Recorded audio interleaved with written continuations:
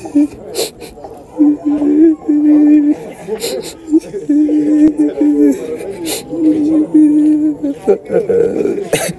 my guy. Hey, what's up, bro? This suicidal thoughts. Suicidal thoughts in 2024, my guy. Hey, James, come here. Let's educate him, James. We have to educate him. Bro. Teen suicide prevention. How to identify the warning sign. The first warning sign is talking.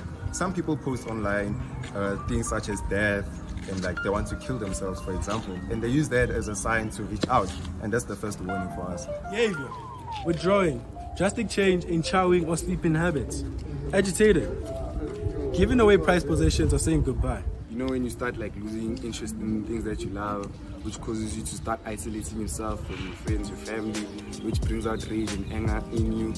And obviously the two most obvious, which is showing signs of depression and the symptoms of anxiety. So Micah, how do you feel after that? So right now I feel happy and my mood is lifted up. So thank you guys. Hashtag Teen suicide prevention. Let's go.